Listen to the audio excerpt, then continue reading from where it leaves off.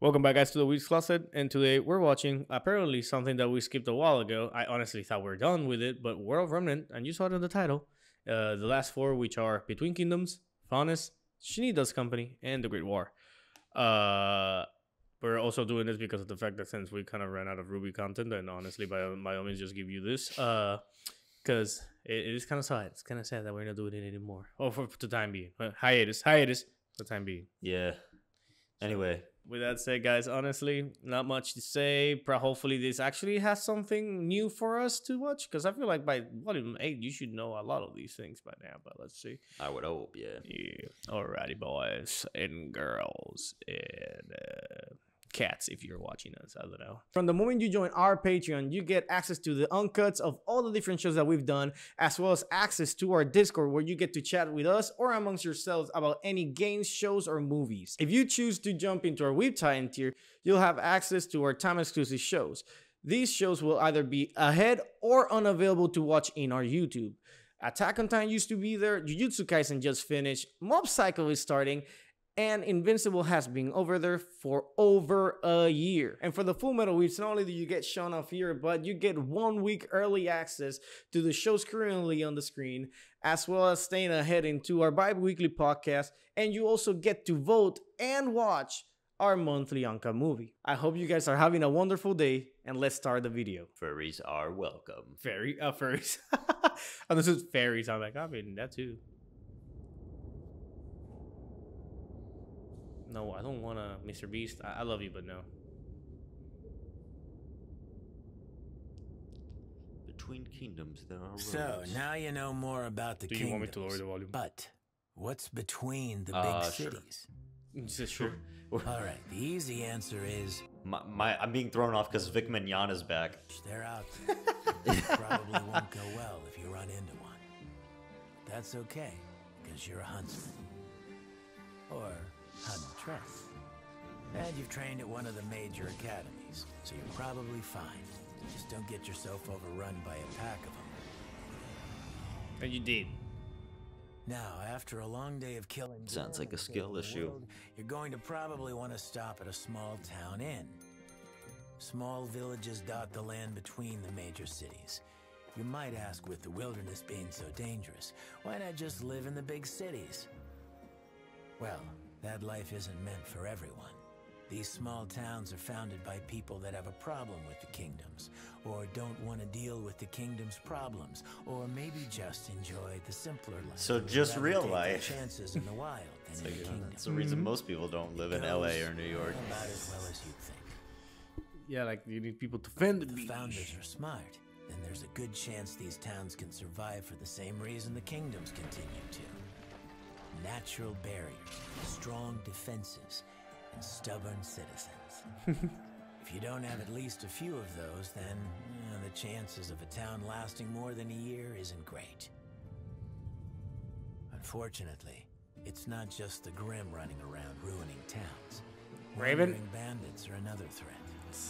These groups of usually fairly skilled fighters travel the lands, never settling in one place. They often prey on convoys, sending goods between kingdoms. That's not all. These raiders will often wait for a town to be at its weakest, maybe after a grim attack, or while its fighters are out hunting, before finally moving in at night and striking. Bunch of jerks. The worst part is, if the Grim hadn't attacked before, you'd better be damn sure they will now. And you can't exactly have bandits raid your town without at least a few negative emotions. Yep. This is also why bandits never stay in the towns they conquer. With attitudes like the ones they have, Grim tend to be pretty interested in them as well. As long as they keep moving, they've got a better chance of survival.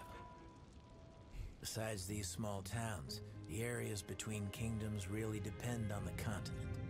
Harsh deserts, icy tundras, lush forests, you name it. At this point, pretty much every inch of Remnant has been mapped out. Although there are some areas that no one's gone into and come out alive. Like our girls. Somewhere out there is where she is. Exactly. That girl's Grim generating farm is at. I mean, I don't think we have anything much to say on that one. No.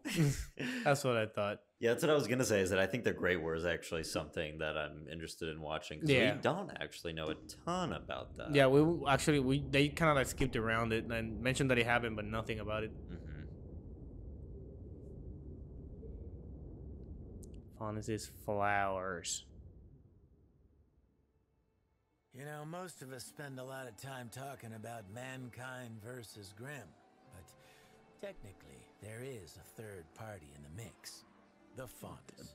Third parties, man. You gotta hate In them. case you're not in the know, the Faunus are a Gotta hate species furries, bro. of remnant that appear to be human in just about every way.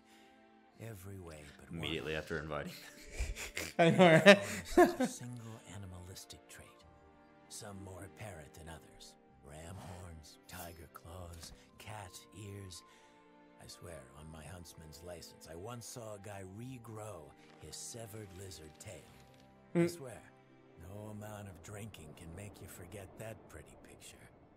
I mean, As it far makes as sense. everyone's Lizards can aware, regrow their tails. Faunus have been around as long as mankind, if not a little longer. History gets a little fuzzy past a certain point, but we do know that their kind and ours are completely compatible from a biological standpoint. Oh, okay. Of course. Two wolf faunus, and you get a little wolf cub kiddo.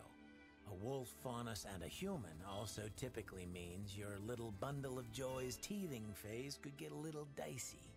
But if you take a wolf faunus and a bull faunus, for example, it's a complete roll of the dice. For all you know, you could be cleaning up your son's shedded snake skin. That's so strange. Okay, so there is actually something to learn here. When Yeah. it comes to, well, a lot about the faunus. But science isn't the real problem. It's how we all get along.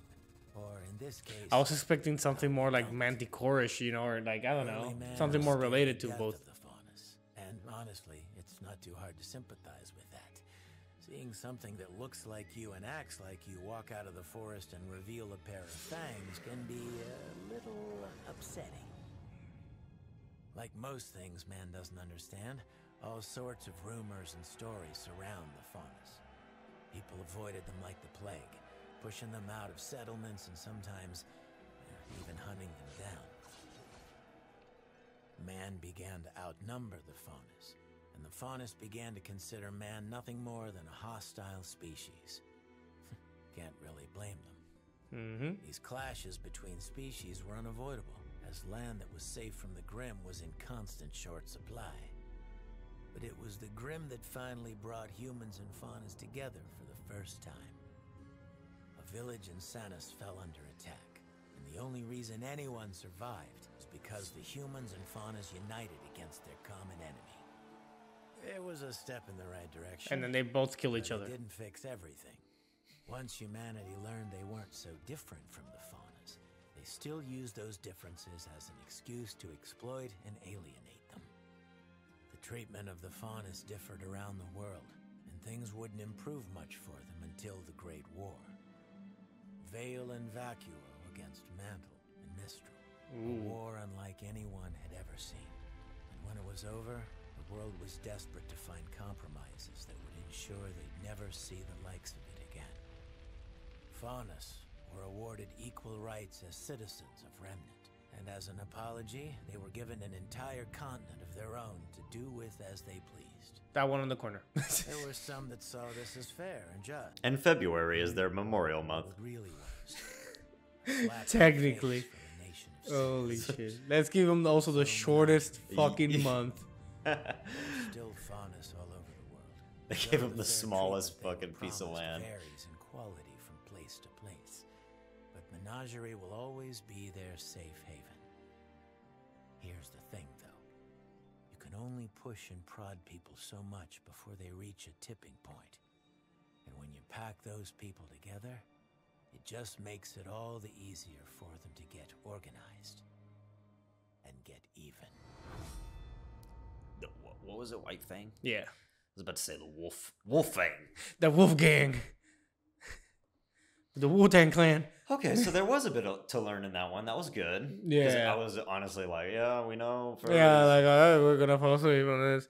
I did like that little bit of it being, hey, like, you know, if you mix and match, then you don't actually match. You got to pray to RNGesus for a good role, I That's guess. On the so baby. wild because like it's so easy to find another Faunus that's like different, and you know, well, no other people want us, so might as well.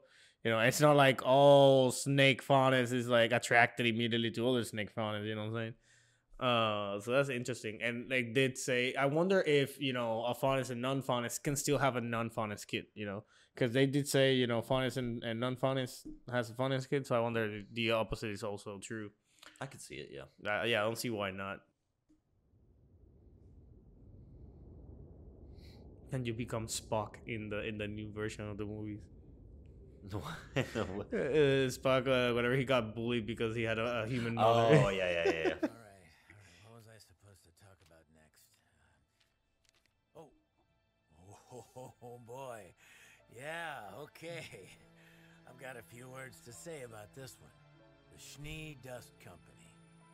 Bunch of self-entitled, monopolizing SNOBs who only care about making a profit, no matter how many little people they gotta step on to make it happen.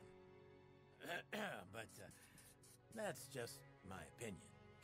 Of course. As you all know, our survival in the world of Remnant depends almost entirely on a crystallized substance known as dust.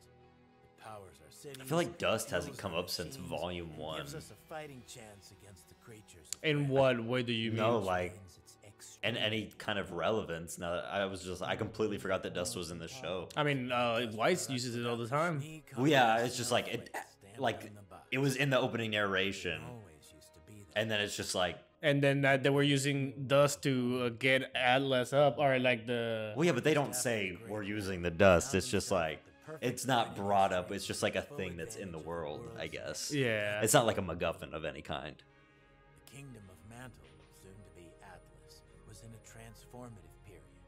They'd found themselves on the forefront of technology, but realized they depleted nearly all of their natural resources to do so.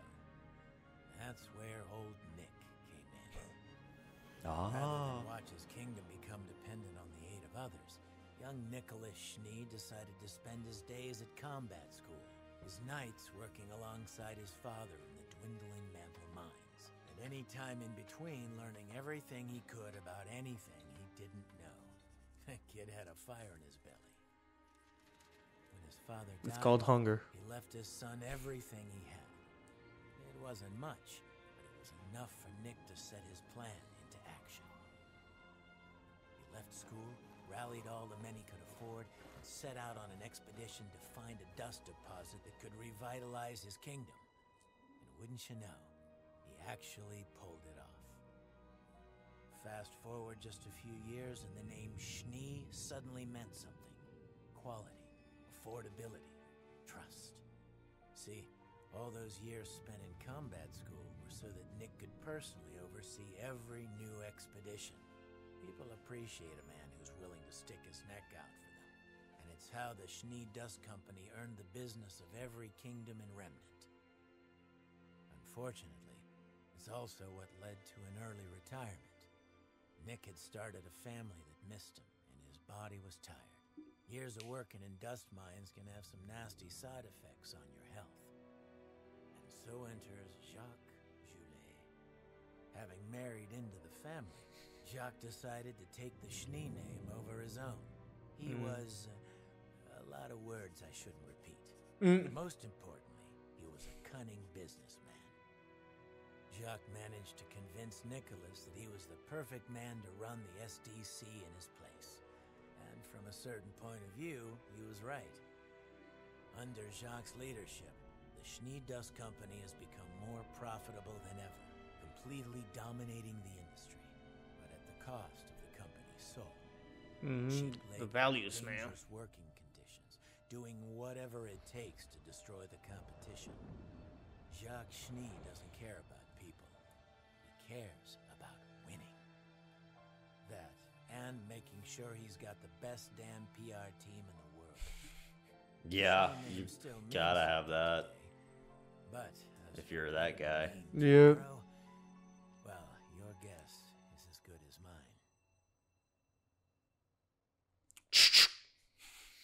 mine. And then the mech comes into play. No, yeah, basically what I was saying is that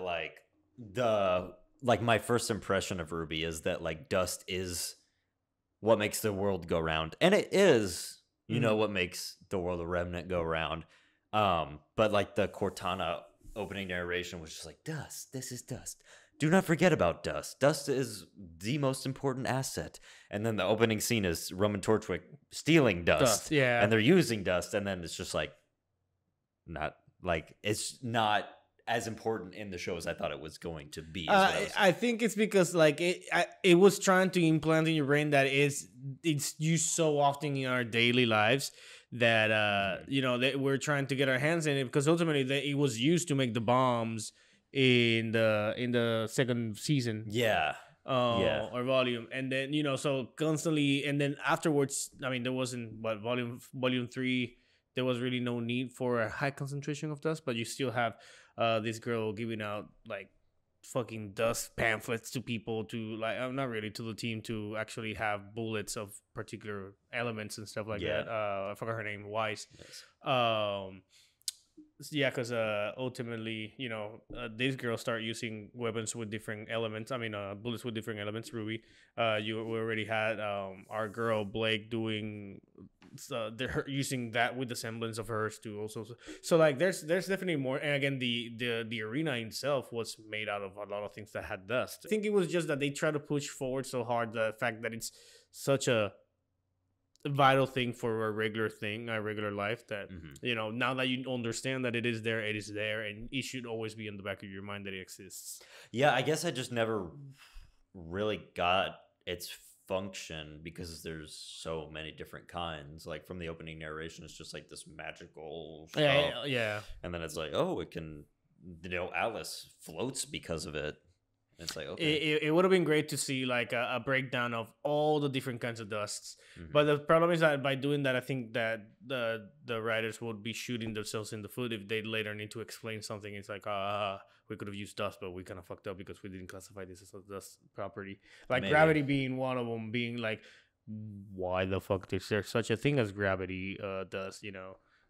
Granted, you can say magnetism, like some of our rocks, you know, could be gravity wise, you know, to a degree. So I wonder if that's why they never wanted to just break it down, just to give themselves enough space for any leeway. But I get it, because then I if it's seen as a magical thing, like it was shown or like kind of foretold at the beginning, then it will be more cool to see people using staffs and shit like that instead of just weapons with guns and swords. You know, because it's right. I much rather just use a staff of fire, fucking flow fire, and that's it. And why would I need to shoot guns? You know, my fire can reach far. Fuck that. You know, this fire's cool. Yeah, fucking electricity, bro. Like pew pew. Come on, done. Jacques Schnee. It just further hits home how much I like him as a villain in the show. Because it was what I was trying to explain to Kevin, because Kevin was telling me, I can't remember what villain he likes best. Tyrion. It was Tyrion? Okay. Yeah. Which Tyrion, you know, kind of had a glow up in Volume 7 where he did some stuff. Like everything that Jacques Schnee does is immediate and completely impacts the characters like on the dot, to where it's like, even though it's the end of the world, even though we have to stop Salem and she's the end goal, we can't actually do anything until we fix this situation. And it's crazy because Big Nicholas. It was crazy to learn that he was actually like a good guy, and he got his hands dirty and actually fucking built the company from the ground up. And then Jacques Schnee just fucking ran it into the ground, basically. Like I knew for a fact that the grandpa was relatively good. And what I was surprised is knowing that it was like getting reminded that yes, this is the grandpa. It wasn't like 2 generations down. Like I honestly thought it was at least 2 generations, so like a great grandfather type of thing. But I do remember that back in Ice Kingdom, we did see like having Weiss on his lap and, you know, petting her head and saying something. Yeah. I forgot about that entirely. It's just like, I really thought at the beginning of the show that Weiss had some big time family issues, and she does, but they all stem from just her father. Yeah. Like her father broke the entire family.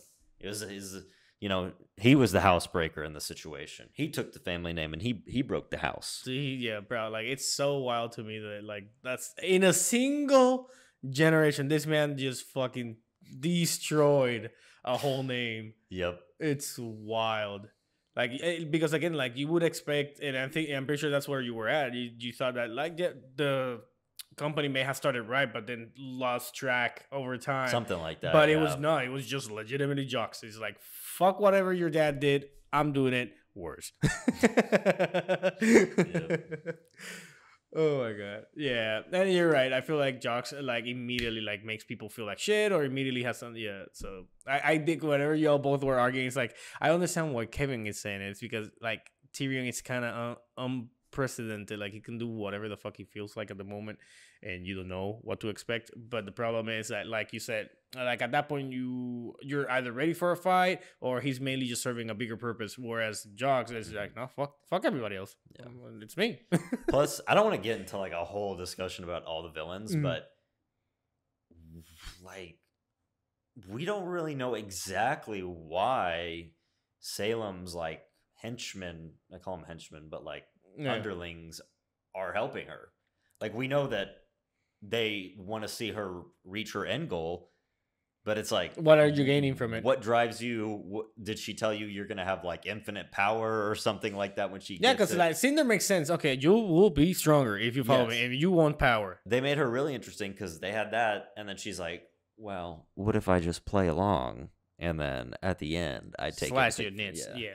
So that made Cinder really cool. But for the other characters, like Hazel. Like Hazel is one of them. It's like, okay, cool. Is it just that you can keep killing Ospen over and over again to keep revenging your sister? Like, what's the end goal? Like, he's just gonna keep coming back. Mm-hmm. Like, what exactly? You just get satisfaction of killing the same man over and over. Mm-hmm. I guess it's the only man that you can get satisfaction of killing because it's it's the same man over and over. But like, that's really not much. Watts, he's angry with Ironwood. Okay, cool. What? What does she give you that I don't? Like, yeah, I don't know. Yeah, so you're right. And Tyrion, he just wants to murder. So I guess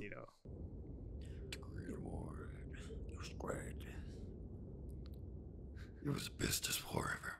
The Great War. What a terrible. I love this war. A horrible time in history. Though the war itself lasted around 10 years. The century leading up to it was filled with so much tension, you might as well lump them together. I was expecting the continents to be like Pangea at this point. They just like pull them together so they can fight quicker. Have always been in high demand, but the Emperor of Mistral had managed to conquer nearly all that Anima had to offer, thanks in part to an unlikely friend, Mantle. The two kingdoms had formed an alliance. Mistral provided the small kingdom with goods unavailable in the frozen tundra. I'll bring you people. In return, Mantle introduced technological innovation as well as guidance in the settlement of Anima's cold, northern territory. It was good, until it wasn't. An incident in Mantle led to a strange and unexpected decree. The abolishment of the arts and repression of self-expression. The people of Mantle had come to believe that they would be much safer from the Grim if they could simply keep the emotions of the masses in check. Makes sense. Mistral's strong artistic Makes sense, culture. but not a great plan. Yeah. That would just make my emotions even more heightened if I knew I had to keep them under control for everyone else's sake. Mistral complied. What is this, fucking customer service? Enforcing Mantle's wishes only in the outer territories, allowing the centralized powers to continue to live as they pleased. If you haven't caught on yet, Mistral's full of jerks. The people of Vale had a problem with this. Well, they had a problem with a lot of things Mistral and Mantle had been up to. Treatment of their citizens, use of slave labor, and their constant insistence. It's weird because Mistral is where Leonhard was at, and it seems pretty diversive, across the sea to the eastern coast of Sanus. The small islands and peninsulas in the area were perfect to establish a The settlement. continent looks like a lion They head. were so perfect, in I fact, see that. Just realized Vale that. had Yes, just I always- begun settling the area themselves. And we think got Charizard. can all guess what happened next. The King of Vale did everything he could to avoid armed conflict. Ospen? Despite cries from his people, Yeah. he insisted on sharing the land with the settlers from Mistral. But to this day, no one knows who shot first. Salem. But what began as a riot between Gee, man, the she's like, clans of pew, Vale and then disappears. would suddenly become the just first saying. battle of the Great I can see that. Mantle quickly Dude, and it just fucking starts running. battles were fought on both Sanus and Anonymous soil. Villages were lost to both combat. So I guess Vacuo doesn't play a part in Wasn't this. long before Vacuo decided Oh. to join the Oh, they did. Okay, I spoke too soon. Up to this point, Vacuo had done its best to stay out of the fight.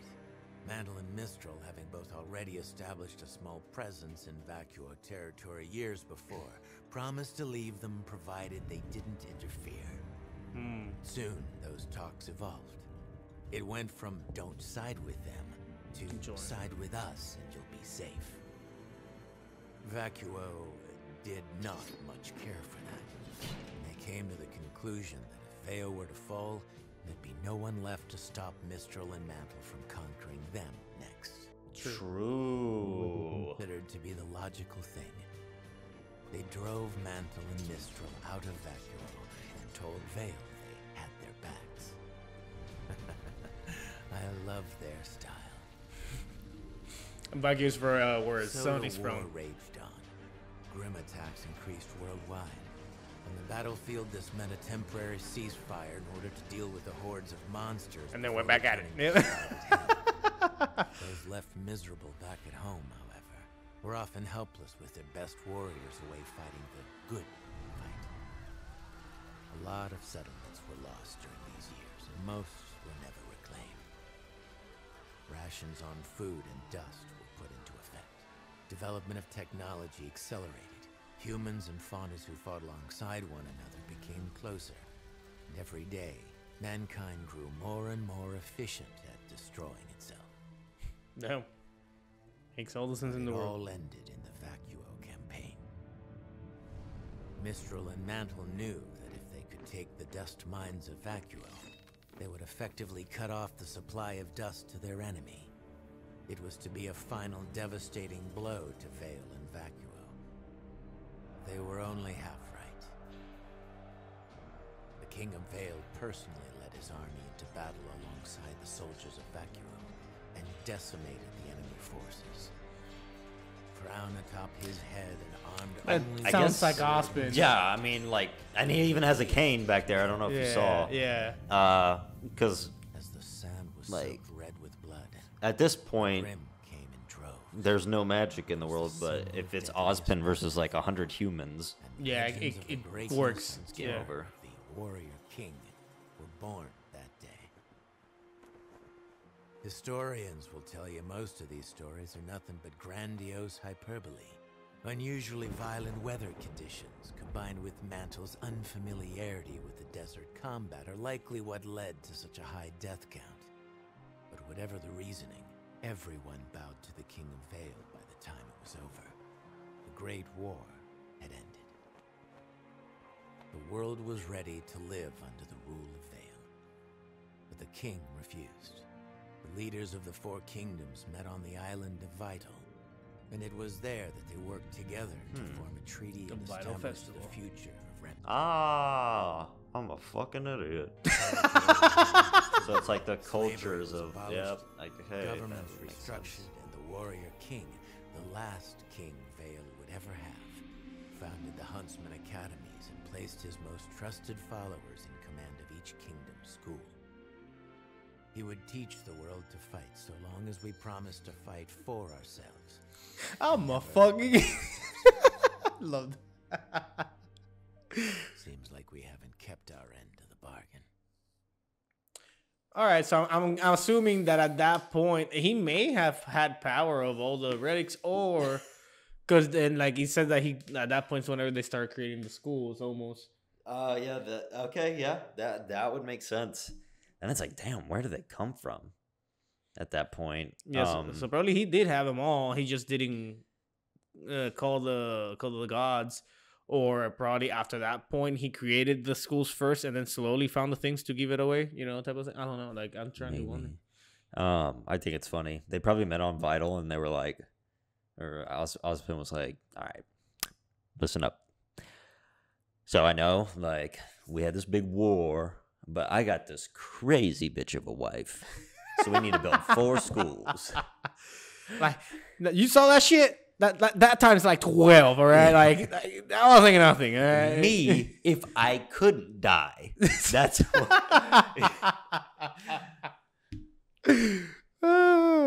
I do wonder if that it has to, because and you can see it still whenever he still had the sword. You can still see the cane, so it had to be him.